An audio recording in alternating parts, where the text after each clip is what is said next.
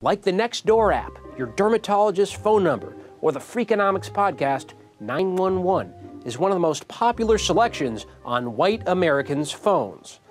But as most of us don't realize, the 911 call has only been around since the late 1960s.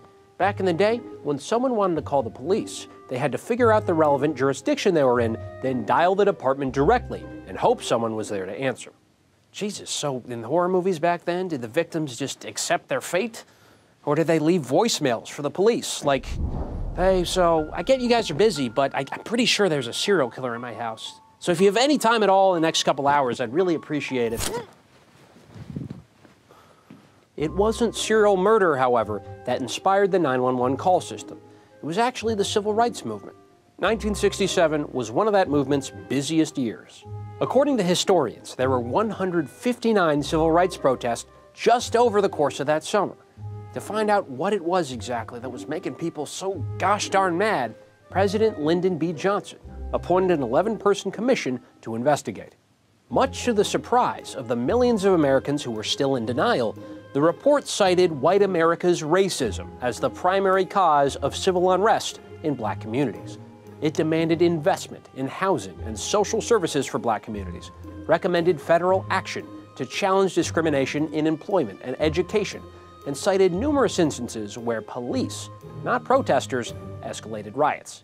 While that made complete logical sense, it was not what the government wanted to hear. After the commission's preliminary findings were released, 120 research staffers were fired for suggesting that maybe so-called riots were both justified and effective. 53% of white Americans at the time refused to accept the idea that the real reason for the riots had anything to do with actual racism. I'm sure they had all sorts of strange explanations.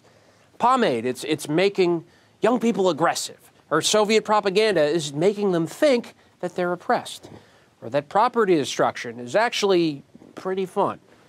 It is hard to argue with that last one.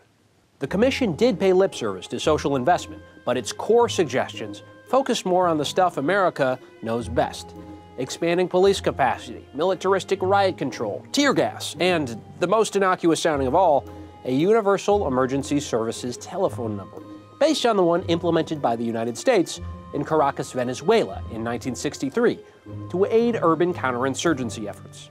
5 years later, our chickens phoned home to roost, as city after city adopted 911 systems during the civil rights movement's zenith. 911 wasn't just intended to be used by citizens to get in touch with the police. It was also intended for police to get in touch with each other and monitor uprisings in real time. The first ever 911 call was placed in February of 1968 from one politician to another in the town of Haleyville, Alabama. Sitting right next to the congressman receiving the call was one Eugene Bull Connor. Bull Connor was Birmingham, Alabama's public safety commissioner in the 50s and early 60s. He thought the biggest public safety issue at the time was the civil rights movement.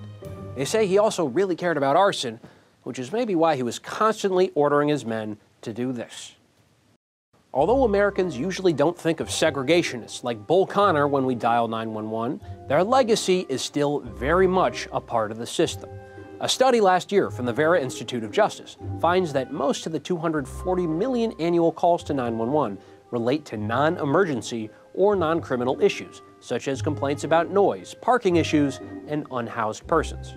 But the people sent to handle those issues aren't equipped to address homelessness, mental health crises, or even conflict resolution. The only thing they've really proven to be effective at is the thing their profession was originally designed for: to beat and kill black Americans. Lest we forget, the modern American police department originated from slave patrols. But at least they didn't have a special phone number for it back then. For Mind-Blowing Old News, I'm Anders Lee with Redacted Tonight.